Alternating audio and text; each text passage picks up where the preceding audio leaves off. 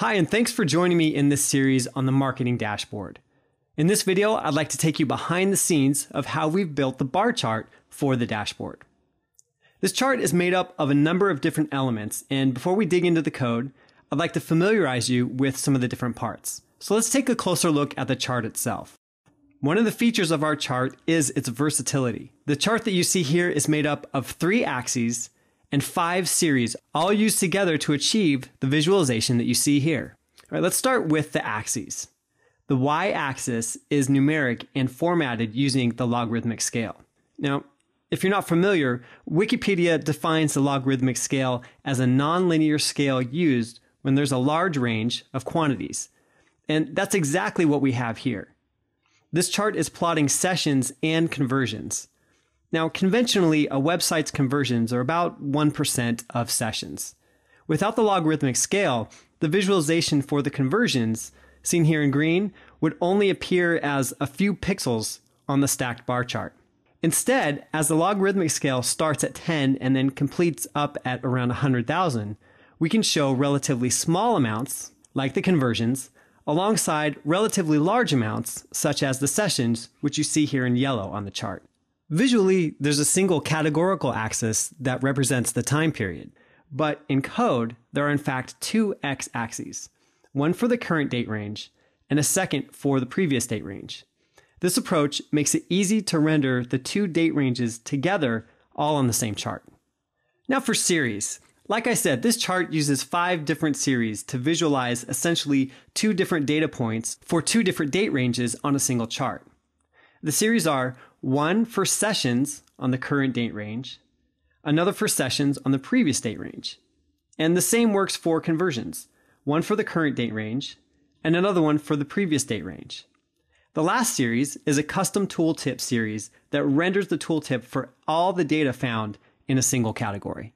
All right, now that you're familiar with the anatomy of the chart, let's take a look at it in code and you can see how it's implemented for the marketing dashboard. As you begin working with the solution for the marketing dashboard, you'll encounter a JavaScript module called rendering service. Now, this is a service that's used to render many of the different elements that you see on the page. And as we go down here, you can see there's a specific function just for the chart. I'm going to skip past some of this logic for a minute. We'll come back to some of it. But what I'd like to focus your attention on right now is the initial instantiation of the IG data chart. So let's focus on the definition right now for the axes. The first axis defined here is the y-axis. And so it has a name of stats, and it's a numeric y-axis. We've given it a title of log because, as you can see here, is logarithmic is set to true. Now we want to show that title in a vertical orientation, so title angle is set here to 270. Now, something that you might find interesting about this axis is that we've customized the labels for it. Rather than having a label that goes from 0 all the way up to 100,000 and showing all of the zeros within that label, we found that much detail made it quite confusing. So by using this function to format the label, anything over 1,000 is divided by 1,000 and then appended with the abbreviation of K next to it. So as you look at the scale, you can see we have the lower numbers as is and the higher numbers with the K abbreviation. It just takes out some of the visual noise out of the chart. Okay, now let's look at the first category axis. Here we have this named as time, and it's the category x-axis, which holds the value for the first date range. The label is set here to title because the data that will be flowing through the chart has a value for title, which will either evaluate to day 1, day 2, or week 1, week 2, or month 1, month 2, and so on. The gap value is the amount of space that's in between the different series, and overlap is the amount of space between another axis rendered next to it. The last axis here is time for conversions, and this is a category x-axis as well. We're hiding the visibility in this case because it's essentially the same thing as before, since we're putting the 2 date ranges right next to each other. Okay, now we'll turn our attention to the series.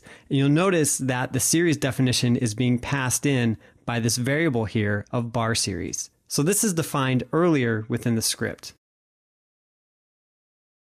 So here, bar series is being declared, and we're calling into our utility module for bar series options. So we'll discuss what's generated in that function in just a moment. But once those series are generated, we're explicitly setting the data source for the last date range, for conversions, and for sessions. Finally, down here, you see that we're pushing in a category series for the tooltips.